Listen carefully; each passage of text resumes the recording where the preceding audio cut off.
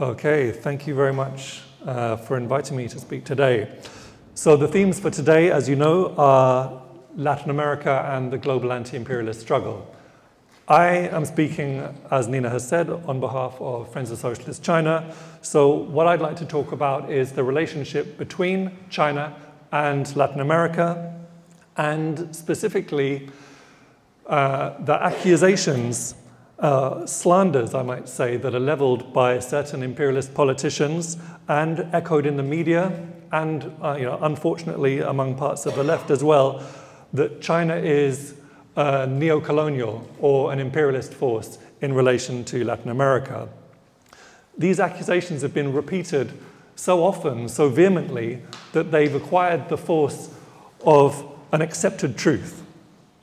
Every US government over the last 20+ years, where there have been growing, rising economic, political, diplomatic links between China and progressive Latin America, has sought to sabotage those ties, has sought to sabotage the ties between Beijing and the region that the US considers to be its backyard, or perhaps in the era of Biden, it might have been upgraded to a front yard, but a yard all the same. And their favorite line of attack is approximately, you've got to be careful of those Chinese because they're imperialists. We were the old imperialists, we know that, but they're the new imperialists. You know, the Secretary of State under Obama, Hillary Clinton, said this, that China is a neo-colonial force. Rex Tillerson, the Secretary of State under Trump, said this, China is a neo-colonial force. Antony Blinken, the Secretary of State under Biden, follows the same line. Clearly, we need a frame of reference. What does modern imperialism actually look like in Latin America? Have we got any examples of a foreign power imposing political and economic domination on the countries of the region? Well, actually, yes, there are a few examples.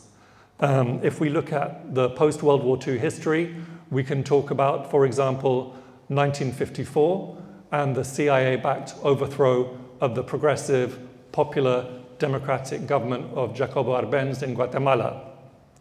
We can look at 1961, the Playa Girón, the Bay of Pigs invasion, when the CIA trained, armed, financed, and even conveyed, even transported Cuban exiles in their failed attempt to overthrow the revolutionary government in Havana. We could talk about the US support for the vicious military coup in Brazil in 1964 and their support, their consistent support and their prominent support for the military dictatorship that took the place of the Goulart government and ruled Brazil under an iron fist for the following 2 decades. The US was also deeply involved in the process of undermining and destabilizing the Allende-led popular unity government in Chile between 1970 and 1973. Henry Kissinger famously said that we need to make the Chilean economy scream. We need to make the Chilean people suffer so that they get rid of this progressive, this Marxist, this socialist experiment. The CIA was involved in the military coup that removed that government, and the US came to be a top supporter of the Pinochet dictatorship. Indeed, Chile in the 1970s and 1980s was the site of the first early experiments with neoliberal economics. While Pinochet's militia were murdering and repressing and torturing communists, socialists, trade unions, Democrats, and indigenous peoples, the so-called Chicago Boys group of economists, along with the likes of Milton Friedman, were given free rein to organize the Chilean economy along the lines of free market fundamentalism. The US was the primary motive force behind the Contra War in Nicaragua in the 1980s, a brutal, decade-long war of regime change to punish the people of Nicaragua for choosing the path of socialism, for choosing the path of independence and sovereignty. That war would never have taken place were it not for the backing of the CIA, were it not for the backing of the White House, were it not for the backing of the State Department. And, it's an aside, but the Contra War was financed in no small part by cocaine trafficking on the part of the Contra rebels and actively facilitated by the CIA. You can draw a direct line.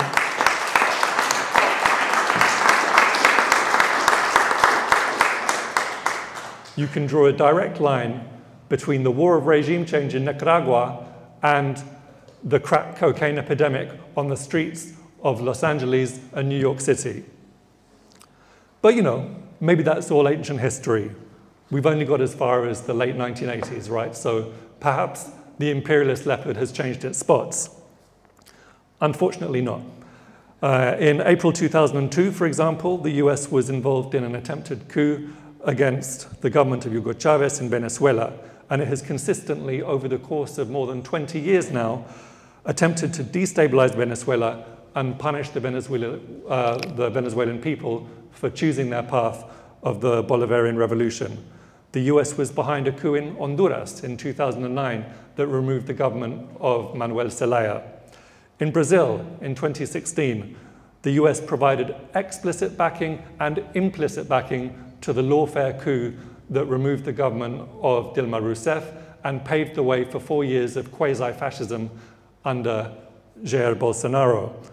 The US, as you know, is up to its neck in subversion and destabilization against Sandinista Nicaragua today. It applies illegal, unilateral sanctions against Cuba, against Venezuela, against Nicaragua. The US has never given up on the idea of using economic suffocation, of using a criminal blockade, which is rejected by the entire world, to try and foment counter-revolution in Cuba. They've been trying for more than 60 years. You know, Albert Einstein famously said, or purportedly said, that the definition of insanity is doing the same thing over and over again and thinking it's going to work out differently. Well, my friends, the ruling class is insane.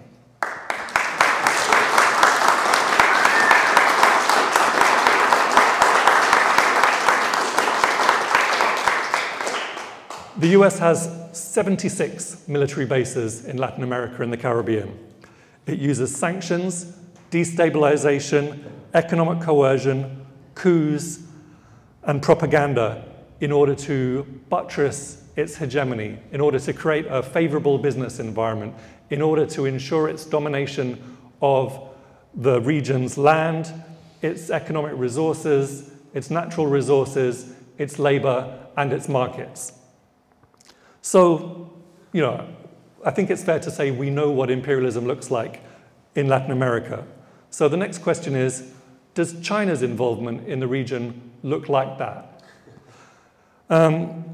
Well, for one thing, China has precisely 0 military bases in Latin America and the Caribbean.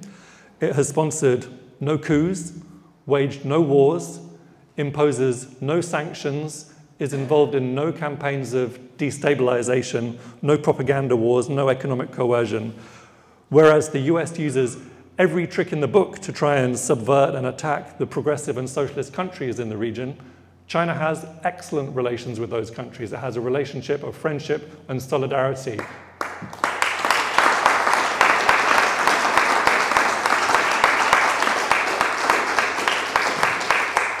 Now, what China does a lot of in Latin America and the Caribbean is trade and investment. You know, bilateral trade since the turn of the century has increased by a factor of 40. Direct investment from China has increased by a factor of 5. And of the 33 countries in Latin America and the Caribbean, 21 are signed up to China's Belt and Road Initiative.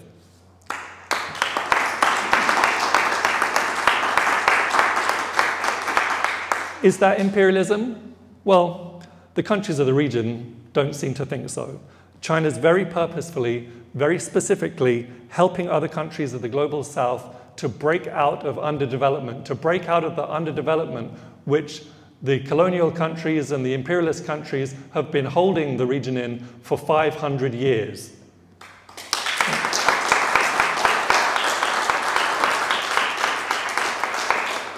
Chinese investment is building schools, it's building hospitals, it's building railways, it's building ports, it's building energy infrastructure, it's building telecommunications infrastructure. This means creating a situation where the countries of the region can modernize, they can develop their productive forces, they can meet the needs of their people, and they can do that without having to give up their sovereignty, without having to accept the permanent position at the bottom of the global economic hierarchy that the US has assigned to them and reserved for them. For example, China provided the technology for Bolivia, which is a small and very poor country, to launch its first satellite, which now provides internet and phone connection to the whole country. China invested in the project, it provided the finance, it provided the technological know-how, the scientific know-how, but the satellite belongs to Bolivia. The Bioceanic Railway, which was conceived of jointly by Xi Jinping and Evo Morales, will run from the Pacific coast of Peru through landlocked Bolivia to the Atlantic coast of central Brazil. So it's a project that's not just contributing to economic development, but continent-wide integration. China's support and solidarity has been essential in the fight against COVID-19. Of all the vaccine doses that have been administered in Latin America and the Caribbean, more than 50% have been from China. Actually, I was in this very hall 2 years ago when Luis Arce, the president of Bolivia, was giving a speech, and he was addressing the Bolivian community and a few friends. And he said, you know, in Bolivia, it's a poor country. The majority of the workforce works in the casual sector, in the informal sector. So you can't tell these people, well, you're locked down, you're going to have to work from home. You can't sell bananas from your home. So to get our country moving again, vaccines were absolutely essential. We went to the United States, they gave us nothing. We went to Europe, they gave us nothing. Who knocked on our door? Who asked us, do you need our help? It was China, it was Russia, and it was Cuba.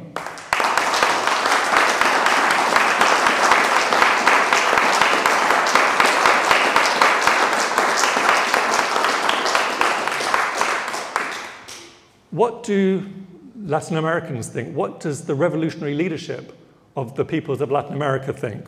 Well, Hugo Chavez, who obviously we're honoring today, was certainly a great friend of China. He visited China 6 times during his presidency. He said about Chinese socialism, we've been manipulated to believe that the first man on the moon was the most important event of the 20th century. But no, much more important things happened. And one of the greatest events of the century was the Chinese Revolution. Chavez talked about an alliance between progressive Latin America and China as being a great wall against American hegemonism. He said, China's large, but it's not an empire. China's large, but it's not an empire. China doesn't trample on anyone. It hasn't invaded anyone. It doesn't go around dropping bombs on anyone. Fidel Castro is another person that probably knew quite well what imperialism looks like, since he spent his entire life dedicated to fighting against it. Fidel said that China has objectively become the most promising hope and the best example for all third world countries, an important element of balance, progress, and safeguarding of world peace and stability. And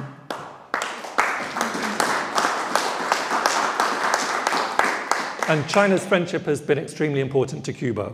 The two countries are cooperating on numerous projects, including in the biomedical sphere and including in the renewable energy sphere. And while the US imposes its criminal blockade, China extends the hand of friendship, assistance, and solidarity, including most recently giving a donation of $100 million, no strings attached, to help Cuba recover from a series of natural disasters.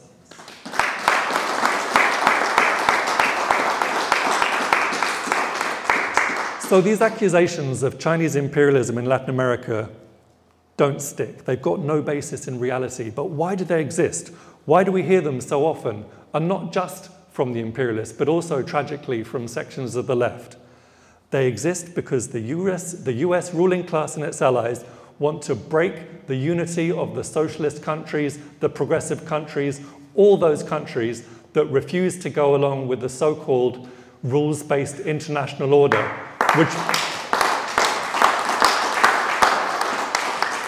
that rules-based international order, which we all know is a code name for a brutal, oppressive, racist, exploitative, US-led imperialist world system.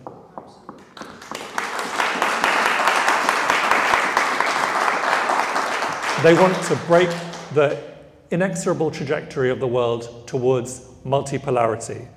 The idea of the countries such as China, Cuba, Venezuela, Bolivia, Brazil, Nicaragua, Russia, Iran, Zimbabwe, Belarus, South Africa, Eritrea, Ethiopia, Vietnam, North Korea, all working together, all uniting, building a project of solidarity, what Xi Jinping has referred to as a community with a shared future for humanity.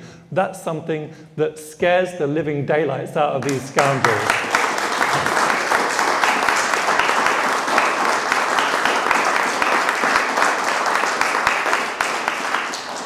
And that is all the more reason that we should carry on supporting it and building it. Thank you very much.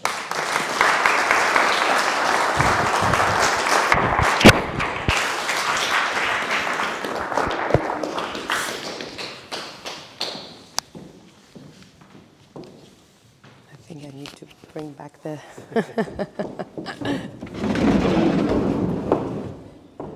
Thank you, Carlos, for this fantastic expose of hypocrisy, of lies, of the face of democracy, and a reminder of the global south, the majority of the people, us, and our analysis on China, our analysis on what's happening in Latin America, and whether this label of imperialism stands when you apply it to these countries. It's ridiculous.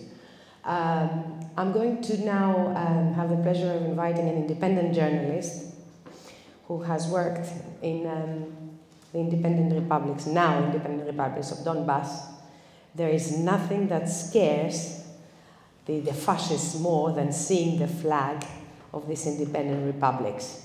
We had a comrade being attacked by these Ukrainian thugs who have every sense of, liberty to walk in the streets of London because of how they have been treated and sponsored by British imperialism, of course. They tried to attack our comrade who was holding the flag, and they also tried to deplatform Dean O'Brien at an event where he was trying to talk, to share his experiences of being in Donbass, and this is where we met him. They didn't manage to deplatform him. And now he's here, he's free, in the house of the people, as the Venezuelan ambassador said, to talk to us. Please, Dean O'Brien.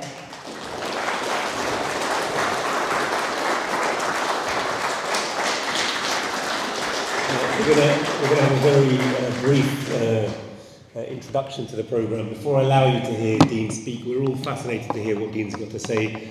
The propaganda about the Ukraine war has been a dominant feature of our lives for the last year. It's impossible to hide from it. It's impossible to hide from the false message that imperialism gives. And you can see we here in this hall are few. It's a well-attended meeting, but we are few. But we need to keep our movement going so that this message can be heard far and wide. And I'd like to ask you, in order to hear Dean, just please to dig your hands into your pockets. I'm going to ask Mike and Lucy and Colin, if you wouldn't mind, just to take the hat around. We haven't charged anything for admission to the meeting, but we'd very much like your financial support for our work, to keep this message going, to support our anti-imperialist work. So please, comrades, if you take a couple of minutes before hearing Dean and seeing his, as you can see, wonderful first-hand report from the Donbass, from the front line, where since 2014, the people have been struggling against Ukrainian fascism, the puppet of US imperialism, and this proxy war that is going on now to further push the agenda of NATO imperialism. Please put your hand into your pockets, give generously. We welcome any contribution, but please, all these pundits who are coming onto the internet saying, buy me a coffee, go to my Patreon, just give me £10 a month. Your money is better spent at home on your building this anti-imperialist movement. So please, I would invite any of you who are not involved, who haven't signed up on the door, who haven't visited our literature stall, to do so. But please do dig deep now and show your support financially and help us to build this movement. Thank you. Give yourself a round of applause for doing so while the hat goes round. Thank you. Dean, I'm just going to give that to you, mate, and then very shortly we'll get going. Is that all right? No worries. No worries, mate.